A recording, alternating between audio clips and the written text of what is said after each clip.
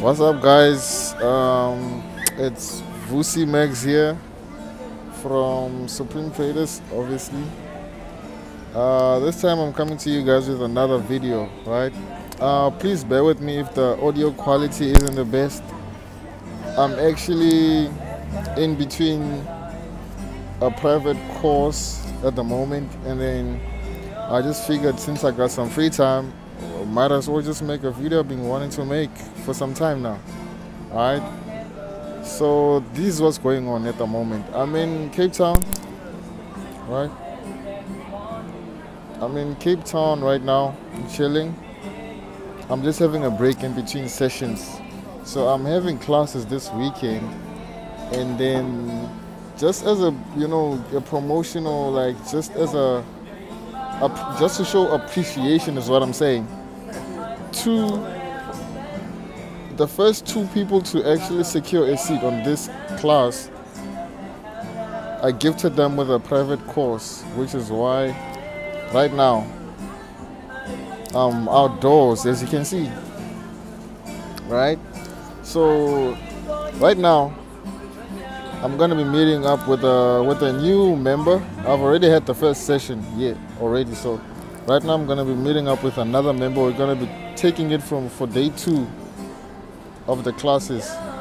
So let me just take this opportunity I have right now to just bring you guys a video real quick I've been meaning to do, right? So without taking much of your time, I want to tell you guys the importance of using buy stops and sell stop orders. All right. Anyway, let me just show you what's going on. I always got Supreme with me all the time. So hit the thumbs up if you like the emblem. You might just be getting one soon. Let's talk about buy stops and sell stops. All right. So with a buy stop, it's an order, right? This type of order, instead of like if you just analyze the market and then you press a buy at the same time, isn't it? It's gonna open a trade at the current market price.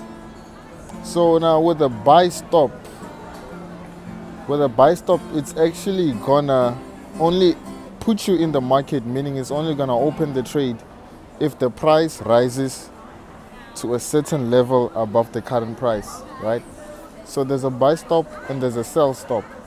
With a sell stop, it's gonna trigger the trade. It's gonna put you in the market once the price drops and reaches a certain level below the current price. So say for example, you are using signals to trade, right?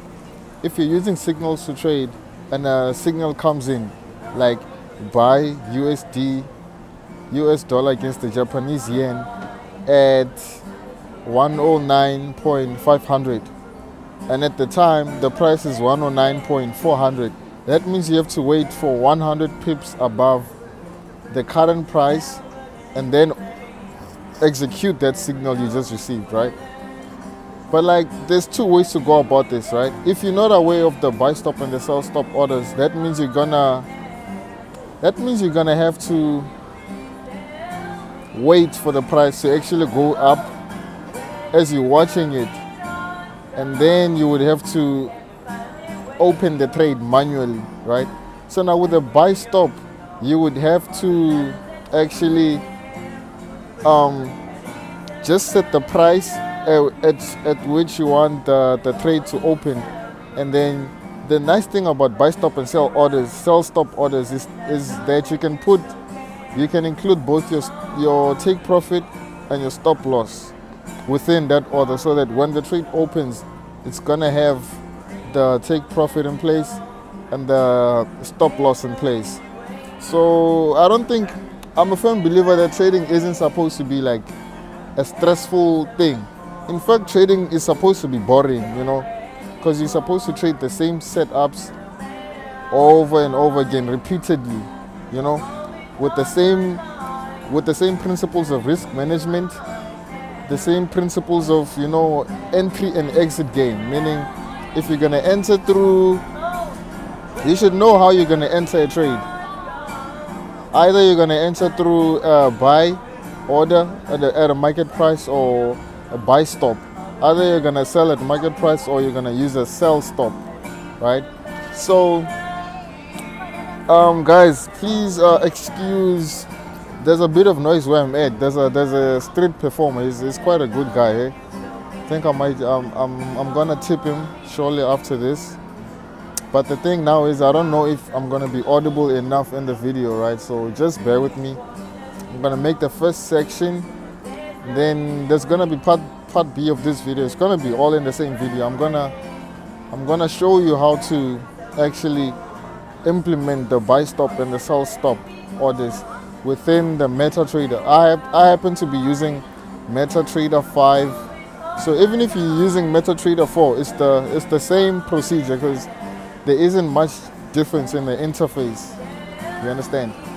So as I was saying, guys, we have the buy stop and the sell stop orders. Those are the two that I want you to like understand and know how to use, right? So like I said, the buy stop is gonna put you in the market only if the price goes up to a certain level, but it has to be above the current price.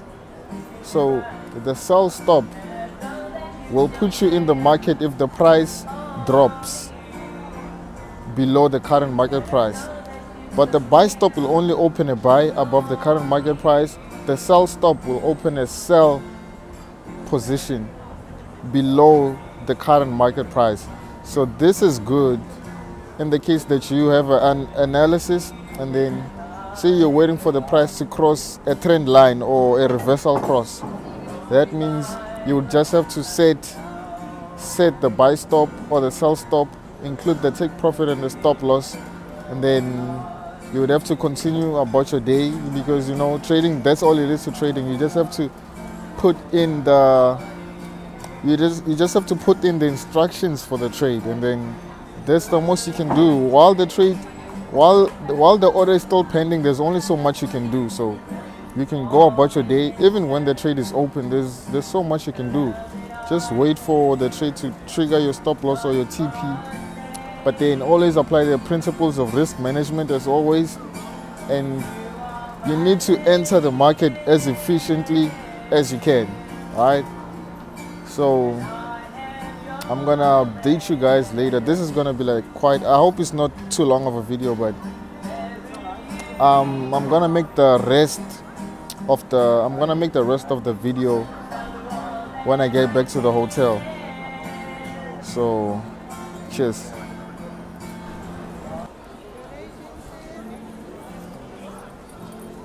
This guy's really good, eh? My man. Good morning. You good, my man? Thanks for that. You have a nice voice, man. Thanks.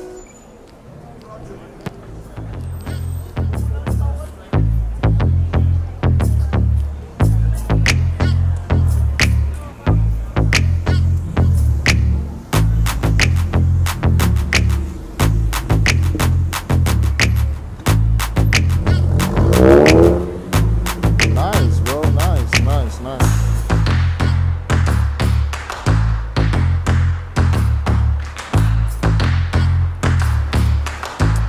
So